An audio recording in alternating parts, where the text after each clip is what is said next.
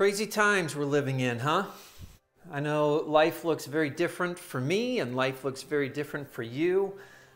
Usually I have Gabriella with me here recording these videos, but she's on the other side of the city, and so I have my daughter here with me recording these videos. We've been trying to publish 2 a week rather than 1 a week, just trying to talk through some of the things that are happening in the world around us, trying to be as helpful as I possibly can be. I want to offer a helpful thought to you today.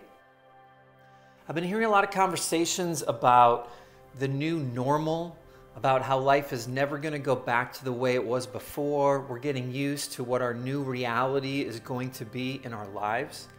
And I just want to offer you a helpful reminder.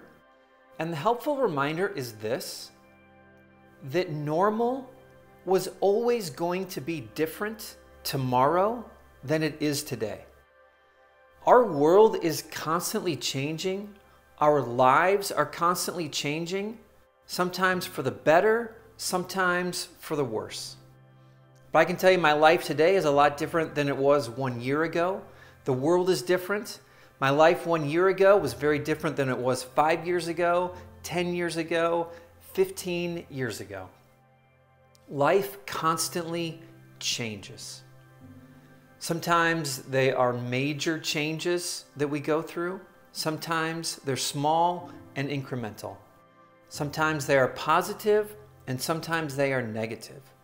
But the only truth about life is that it will change, and the normal tomorrow was always going to be different than the normal today. The only thing that we can do is make the most of our circumstances, whatever they look like today and tomorrow. We take the good, we take the bad, and we make the most out of the season that we have in front of us. And so I just want to encourage you, maybe challenge you with that. First of all, with just the reminder that normal was always going to be different tomorrow. And the challenge that no matter what the new normal looks like, we're all going to make the most of it.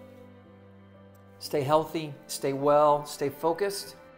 We'll get through this together.